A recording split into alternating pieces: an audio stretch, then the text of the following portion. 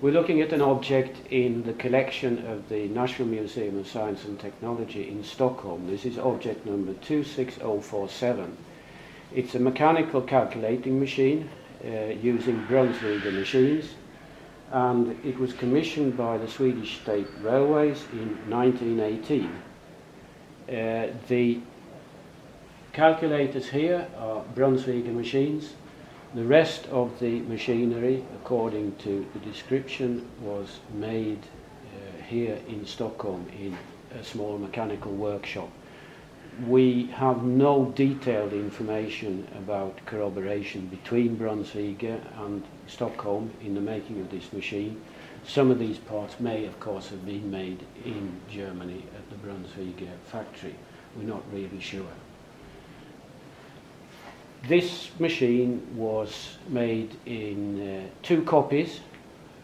This one is in the collection at the Museum of Science and Technology in Stockholm, but it came from the National Railway Museum in Gävle in central Sweden. It was used by Swedish State Railways for calculating tonnage on the state railways.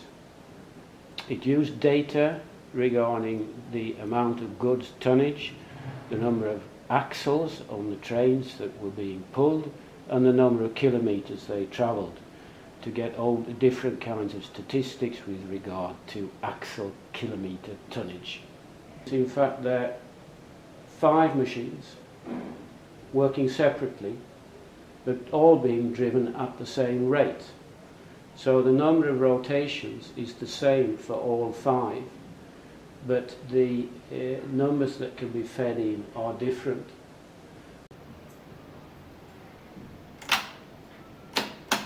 I've entered some new numbers. This gives us a chance to look a bit closer at the registers.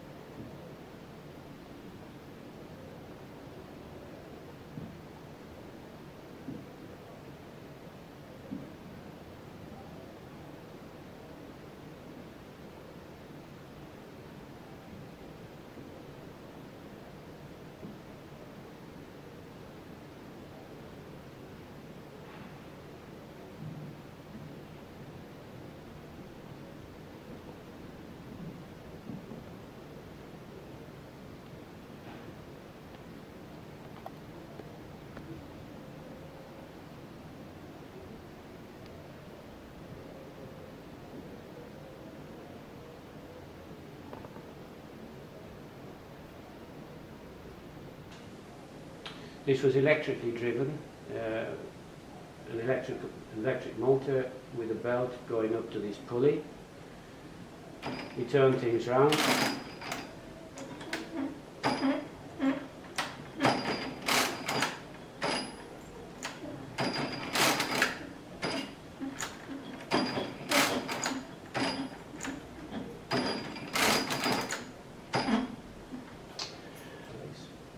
This is what starts the whole mechanism off. The main drive from the electric motor can be going all the time, but once this kind of clutch is engaged, then things go round. It has to go past that shoulder there.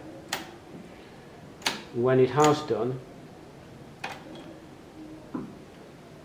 we get engaged. This is a kind of clutch. We get engagement there.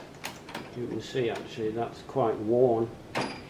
And then the whole lot goes round to that stage when this clutch acts as a cam, pushes that rod back, and a cam on this second axle then moves everything back into place so that you're ready for a second rotation there. There's a mechanism here for shunting a large part of the calculator either to the right or to the left. You can see here that the lower carriageways in fact are connected, and they're connected to a rod that goes in under here and can be moved backwards and forwards by this actuating mechanism here. The reason that I had difficulty in sorting this out is that the whole thing is driven by two eccentrics here. They're ball bearings fitted on an eccentric, and they actuate cam followers that are going onto an arm, an actuating arm that moves this part of the mechanism backwards and forwards, lifts these locking pawls at the same time as there's a shift at the bottom. The cam followers here have jumped out of place, and I think there's been some mechanical deformation because they won't go back in place without actually remachining this actuating arm. That means that the location of all this part of the carriageway is not accurate at the moment, so it's not working as it should be. At the end of a series of calculations, due to this actuating device here, the whole lot will have been shunted to the left, and this rod here will push on that lever, making it possible to zero the input on the 5 calculators.